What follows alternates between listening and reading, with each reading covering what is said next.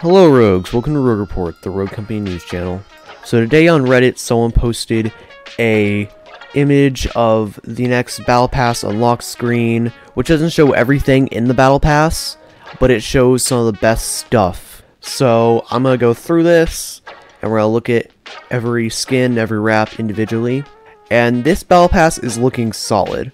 From the first look, I can already tell you that the skins are looking amazing, the wraps are looking pretty good, and the entire aesthetic of this seems to be like fancy dress, you know, like all fancy and posh and expensive clothing. So first we have this Lancer skin, which has been teased before in leaks. However, it's been quite a long time ago since we've seen the skin. It looks like it's finally being released for the level 50 skin for Lancer. Personally, I hate Lancer and anyone who plays her. Well, not really. I don't hate you if you play her. Hate you if you play her, you're toxic when you're playing her.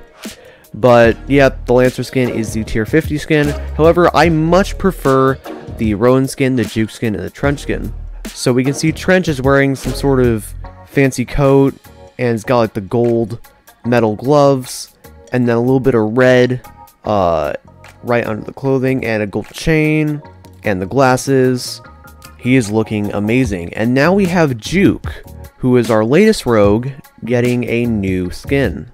She's got a golden coat and some different pants, and she is looking amazing. I think this or the Trench skin may be my favorite skin. I really can't decide. I think the Trench just barely wins it over for me, but the Juke skin looks pretty nice. And none of these are recolors, like we got in the last Battle Pass. These are all completely new, completely unique skins. We have Fame Fatale Ronin, which everyone has been waiting for. However, we do not see the Switchblade skin in this Battle Pass, at least so far from this screen. Usually there are 4 skins in the Battle Pass, so we can probably expect the Switchblade skin to be purchasable in the store. We also have some new wraps here, like a gold and cheetah print wrap, and some sort of pink flower wrap, which looks like they're kind of recycling ideas, because both these wraps kind of exist in game already, but it looks like a variant where instead of just the cherry blossoms, there's also red that goes along with it, and instead of just a cheetah print wrap, it has like a gold aesthetic on the magazine and the front of the gun. And so I'm not particularly excited about the basic wraps, but this exotic SLC wrap, you can see like a cassette tape in it. Got a little bit of like blue and purple color, and it looks fairly close to the normal SLC as far as the front and the grip and the stock, from what I can see. But this doesn't give us the complete picture. The stock's cut out, so maybe the stock looks different. I don't think this will be the best weapon wrap, or the best exotic weapon wrap of all the Battle Passes, but it's not bad. I like it. I like the colors, I like the cassette tape.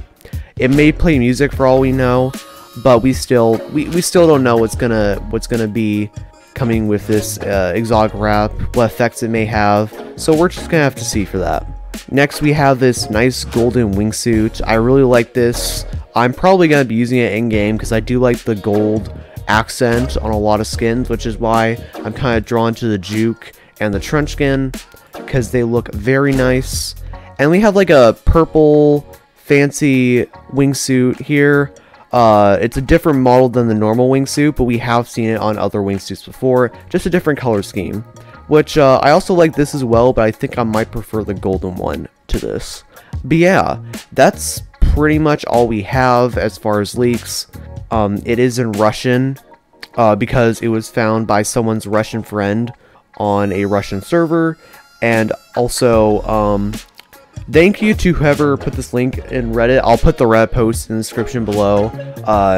This is not my image, is a leak from someone else, so I will credit him and put it in the description so you can check out the post for yourself. That's not all though.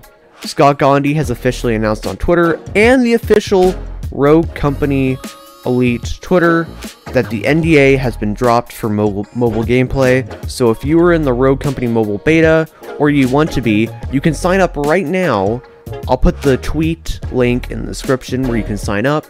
and you can go check it out. There's going to be another playtest very, very soon, so join the playtest if you want. Sign up for it and enjoy, because Roco Mobile is truly an amazing experience, and it's probably the best mobile game I've ever seen, to be honest. It does Rogue Company very well, but it does it differently. So you all will really enjoy it. So definitely go give it a try. The NDA has been dropped, so you're probably going to find videos on it very, very soon. That's all I have for this video. I'm going to be slowing down on uploads, as I said on my Twitter, because school has started back up again. So I may do a video from time to time, but I will be slowing down for now until, you know, I can find the time to do this consistently.